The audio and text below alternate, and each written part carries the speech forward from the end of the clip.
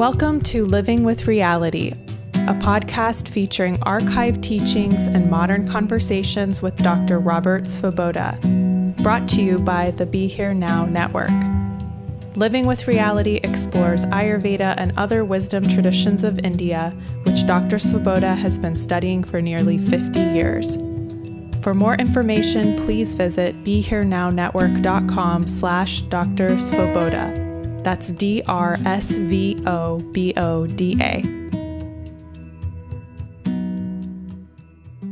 Hello and welcome to Living with Reality. I'm Paula Crossfield, your host and Dr. Svoboda's media manager.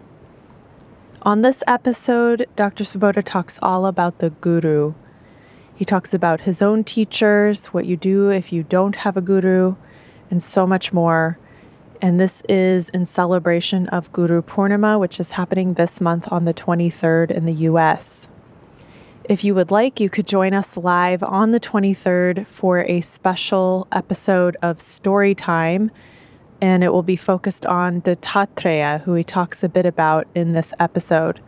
If you'd like to learn more about that, you can go to Dr. Svoboda's social media on Instagram at Dr. Robert Svoboda, or you can go to his Facebook page and learn more, and it will be available for free to anyone who wants to join. We hope you enjoy. During 2021, Guru Purnima falls on the 23rd of July.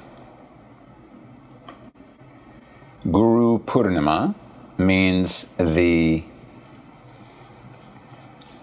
full moon day and night that is dedicated to the Guru. In Sanskrit, the word Guru is often derived. In Sanskrit, people always like to derive things. You get an idea of why the word means what it means. So, Guru is often derived as Gum Rauvati iti Guruhu. The Guru is that individual who removes your darkness, who creates clarity for you. And that's certainly a very valid and valuable way to look at the Guru. My mentor, Vimalananda, used to say that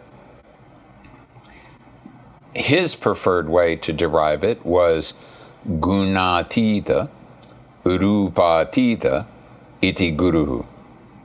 The Guru is that which, or who, is beyond all characteristics, all qualities, all attributes. That's guna. And beyond all rupa. Rupa means form. So no characteristics, no forms. Therefore, the true, real Guru is the supreme reality of awareness that has no limitations whatsoever. And for you as an individual, your Guru will be that individual, might be a human, might be an ethereal being, might be something else that connects you to that supreme reality, through whom that supreme reality comes and generates a connection to you. Vimalananda would use the word via media, that being through whom that connection occurs is the Guru. So the Guru is at the same time an individual through whom this connection occurs, and the Guru is that supreme reality that you are connecting to. It's also good to remember that the word Guru in Sanskrit literally means heavy. So, a Guru is also a heavy weight. which doesn't mean that the guru has eaten too many sweets and become very fat, though sometimes that might be the case. What it means instead is that the guru is so experienced and so knowledgeable that that individual is able to provide wise counsel in any aspect of life. Even more to the point is that as a disciple starts to become more spiritually advanced, and that word spirit, of course, is something that is very different from matter. Matter is very solid, very slow-moving, very difficult to change. Spirit is much, much more refined than is matter. And so as a disciple moves in the direction of spirit, it is, of course, a very transformative experience. And it is quite easy as you are starting to become more rarefied, more refined, more subtle, less dense and gross, that there may be some challenges remaining stable.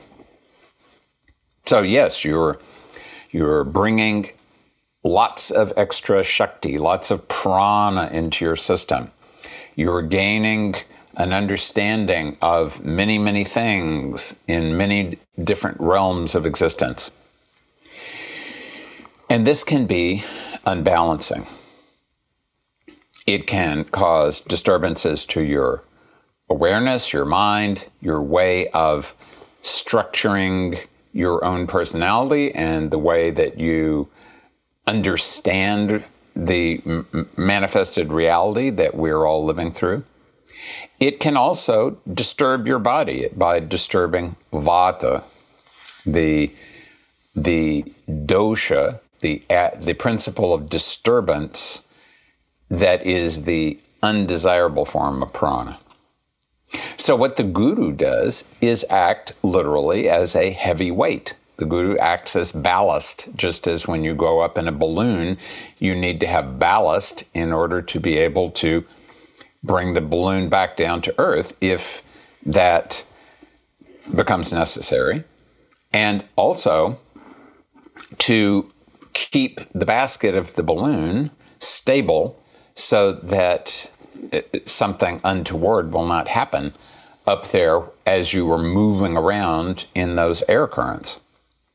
So in some ways, the most important aspect of the guru is to provide stability, to provide weightiness, to provide a sense of solidity, even though it's just a sense, even though it is the quality of solidity. So even if the guru is beyond qualities, in fact, the very fact that the guru is beyond qualities makes it possible for the guru often to deliver whatever qualities the disciple requires,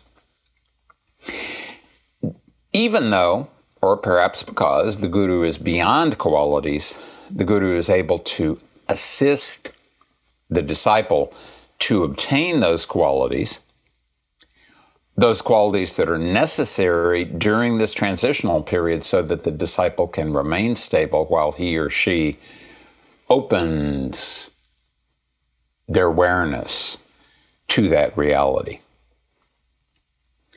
Guru Purnima is the day on which all gurus should be worshipped. If you have a personal guru, then of course it's that guru who should be worshipped. And guru is both an absolute and a relative term. There is your own personal, most important guru, sometimes called your Diksha Guru. Diksha means initiation, the person who initiates you, who makes that first connection for you to reality. That's your Diksha Guru. But you may have other Shiksha Gurus. Shiksha means performing practice, attempting to achieve something. So a Shiksha Guru is someone who might teach you dance or music or writing or sculpture. Anyone who is or medicine for that matter. Anyone who takes you and puts you on the path of any form of learning is also your guru. So your supreme guru will be your Diksha Guru, that guru who connects you directly to that reality. But you have many other gurus, all of whom deserve to be respected, especially on Guru Purnima. For example, I regard Mr. Mantri, who lived in Toronto for many years, as my Jyotish Guru. He was not my Diksha Guru. He did not initiate me, but he certainly, it was through his understanding of and through his ability to manifest the Jyotir Vidya, the cosmic principle that has manifested in India as Jyotisha, as the Indian science of divination. His ability to transmit that knowledge and my good fortune in being able to be one of the recipients of that knowledge, both directly from him and indirectly from many of his students, including Hart Defoe, that makes it incumbent on me always to bow down to Mantriji as the fount of the spring of that knowledge, whose waters have nourished me in the context of this subject. In my own personal case, in the context of a Diksha Guru, I was very fortunate to have as a mentor Sri Vimalananda, who made it very clear that he was not my direct personal guru. And I made it very clear to him that, and he assured me that I would meet that guru. And I assured him that until that time that I did, that I was going to regard him as my guru. He had more than one guru himself, one of whom I was privileged to meet at least once a year, sometimes twice, for 10 years until he departed from his own body. And that was Jartal Sadhu Ram Vishwambar Das, who lived for many decades in Simhachalam, a well-known temple of Varaha and Narasimha in southeastern India. And Vimalananda regarded him as his guru. We all called him Guru Maharaj, even though he was not our Diksha Guru. In fact, a friend of Vimalananda once went to Guru Maharaj and said, I would like to become your disciple. And Guru Maharaj said, well, let's think about that, because if you become my disciple and you do anything wrong, meaning whatever I tell you to do, you don't do it, or what I tell you not to do, you do it, then you will be guilty of Guru Droha, violation against the Guru. And then that may not be good for you. And when Guru Maharaj said something might not be good for you, you paid close attention, because he was well known for causing trouble for people. So Guru Maharaj was a very powerful sadhu. He had done immense amounts of sadhana, and he would give guidance to people but he would not initiate people. Vimalananda had initiated a couple of people in his life, but he found that they had performed Guru Droha, a couple of them. And so he thereafter refused to directly initiate people. Despite that, what I have learned from Vimalananda is a tremendous amount. And it has been through him that I have been able to continue moving forward on my path through life.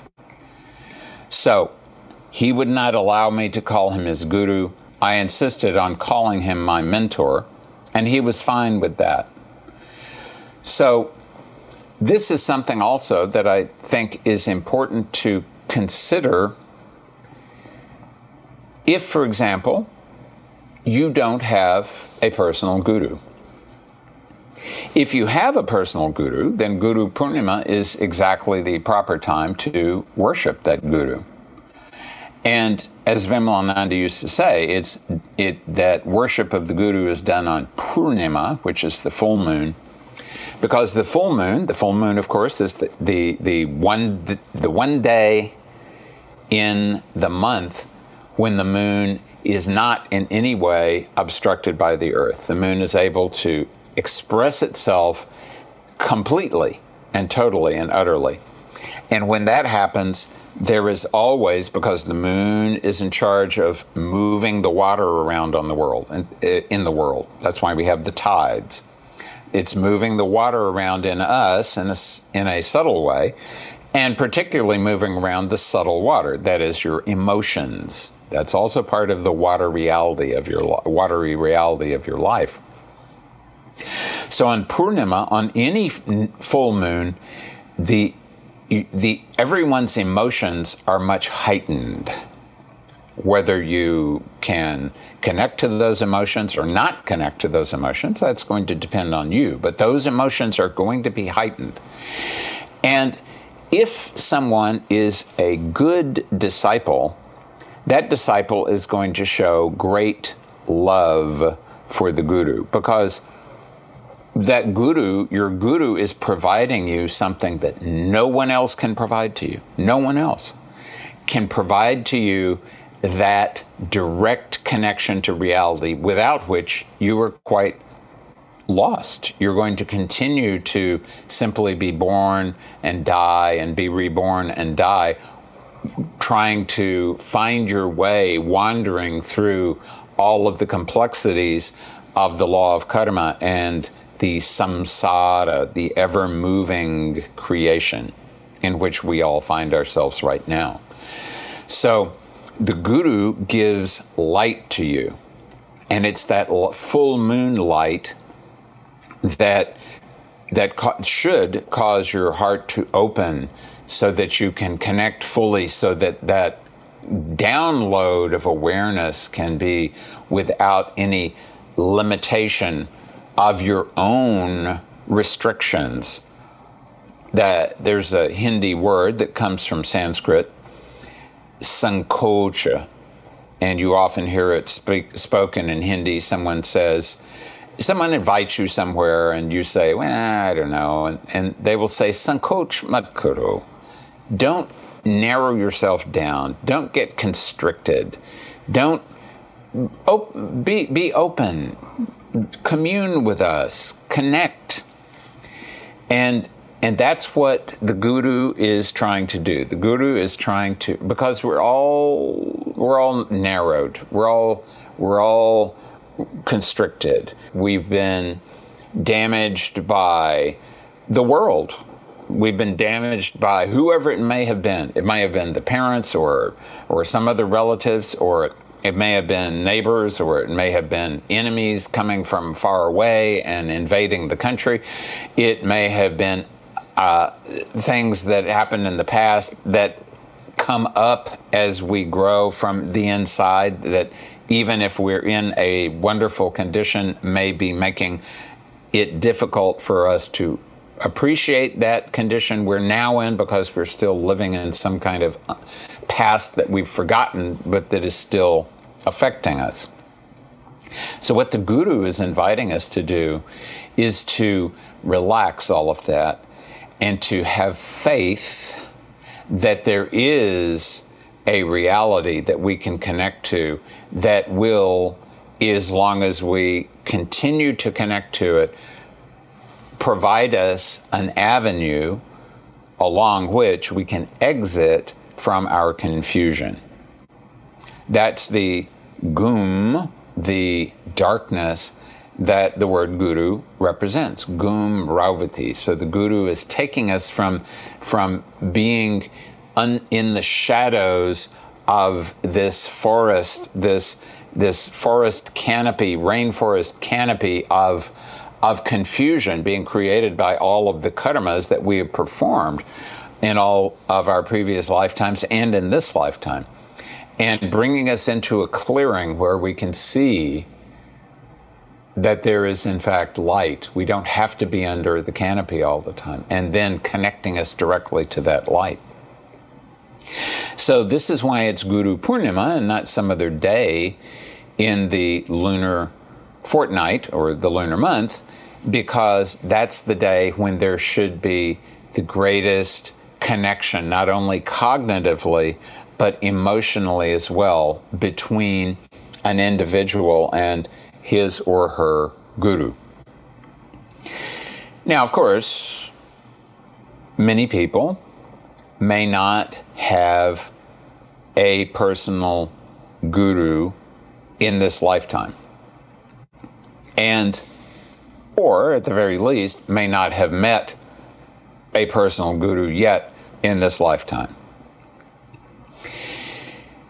If that is the case, it's good to remember that one of the greatest of gurus in Indian tradition, Guru Dattatreya, also did not have one personal guru. In fact, he had 24 gurus, none of whom were aware they were teaching him. He paid attention to situations and permitted those situations to enlighten him as to their significance, which is really the superior way to learn from a guru. Many people think, oh, if I had a guru, all I would have to do is sit quietly and the guru would tell me what to do. And there are gurus like that, and there are conditions in which that may be a legitimate guru-disciple relationship. Very commonly, however, that sort of situation is one in which there are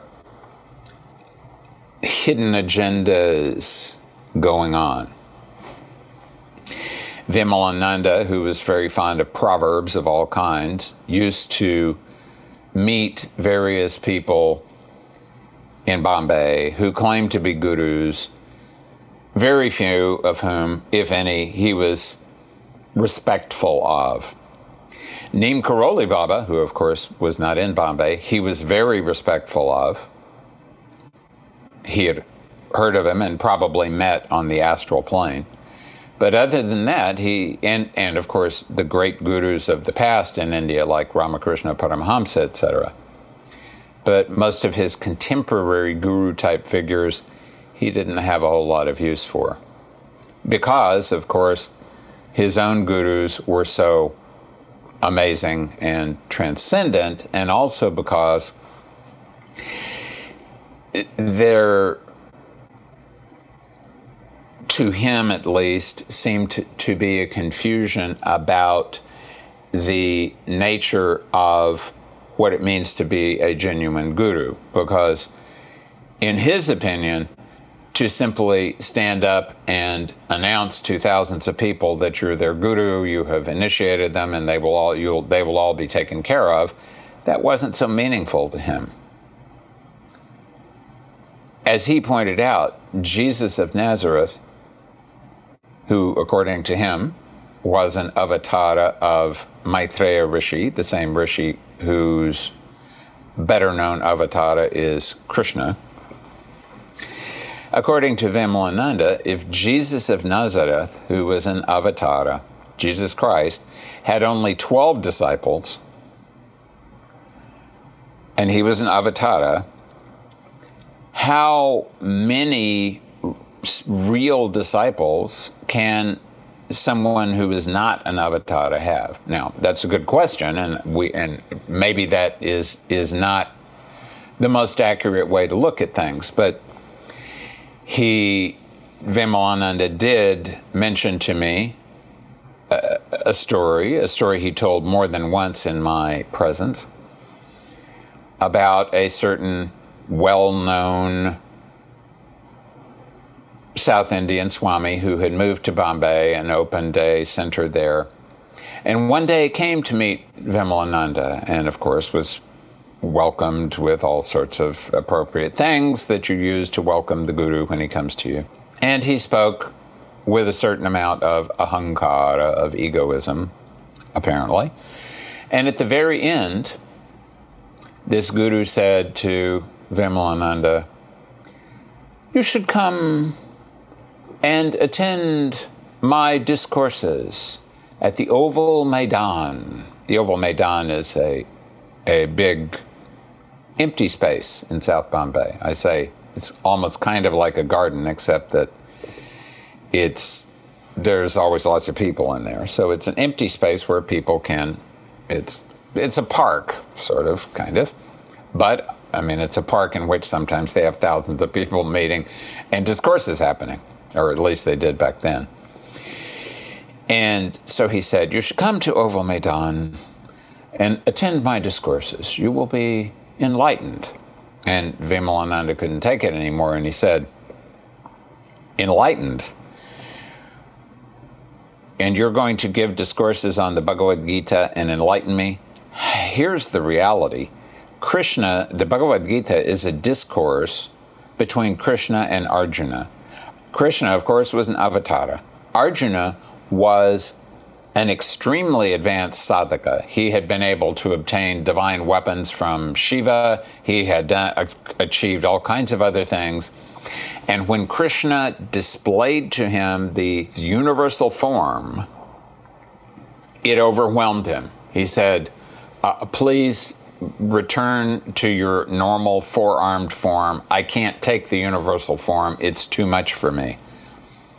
And then later on, Arjuna said, "Now I've got my nervous system in shape. Please show me the universal form again. Now I can deal with it." And Krishna said, "Sorry, that moment has passed now." So Vimalananda said to this guru, or this man who was claiming to be a guru, if Krishna could not enlighten Arjuna, how are you going to enlighten me? Now, that gentleman who claimed to be a guru had a moment in which his path through life forked. One fork was he could have acknowledged, OMG, this is actually true. I've been talking about the Gita, but in fact, I am no more in a position to enlighten people through the Gita than was Krishna himself who spoke the Gita. And then he could have acknowledged that this was an appropriate way of looking at reality and perhaps let go at least of some of his egoism and that sense of guruhood that sometimes comes from being inspired by, or even under certain conditions possessed by, that quality of guruhood, of guruta or gurutva. He could have done that. Instead of that, he simply reacted because he was sankuchita, he was constricted, he was tied down to his sense of self. And what he said was, tum nastik ho, meaning you are an atheist, which of course was a complete non sequitur, because if Vimalananda had been an atheist, then why would he be describing Krishna as an avatar? Anyway, the point is that that was one more not so genuine guru that Vimalananda met. In fact, one of the proverbs that he liked to repeat about this sort of situation, and Vimalananda was very blunt. He's back in, and we're talking in the 1970s. He used to say, and that was before India was developed economically and technologically as it is now. He used to say, our biggest export to the West is gurus. Everybody who learns a little bit and would be no good as a guru here in India, we just export to the West, and there they can confuse everybody with the little knowledge that they have. So he used to say, Lobhi guru or juta chela, narakund me telam tela, which is, as with most of these Hindi proverbs, sounds a lot better in Hindi than it does in English. But the point is, what it means is a greedy guru, and a juta literally means lying, false, but it means someone who is not completely sincere, and an insincere disciple are both just dangling in the pit of hell. The pit of hell is samsara. They're just treading water in the manifested world. Because what happens when a guru or a guru figure or somebody claims to be a guru is greedy, they are willing to not maybe tell the disciple everything about what's wrong with the disciple, or maybe tell the disciple that there is something better with the disciple than there actually is, because they want something from the disciple. So, just because you don't have a personal guru doesn't mean that you are going to be lost. In fact, you may have been saved from the fate of being dragged by one of these fake gurus in the wrong direction. What you should do is be willing to wait until someone who can really connect you to reality comes along. And until that time, you should open yourself to the real guru, and that real guru is the supreme reality. Everything you should do, you should be saying, oh, supreme reality, I want to connect to you, and you seem to be over here right now and over there right now, and you should read.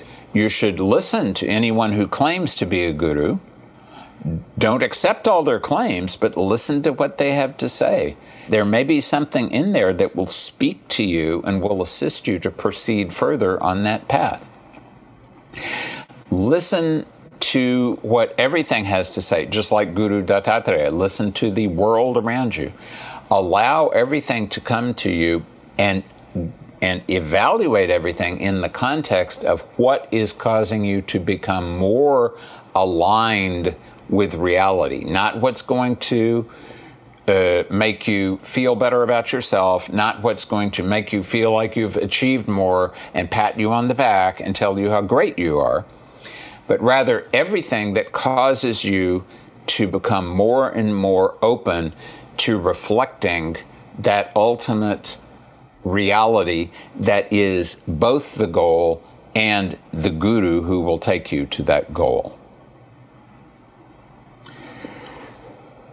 Guru Brahma, Guru Vishnu, Guru Devo Maheshwaraha, Guru Sakshat Parabrahman, Tasmai Shri Gurave Namaha. Guru Om Tat Sat.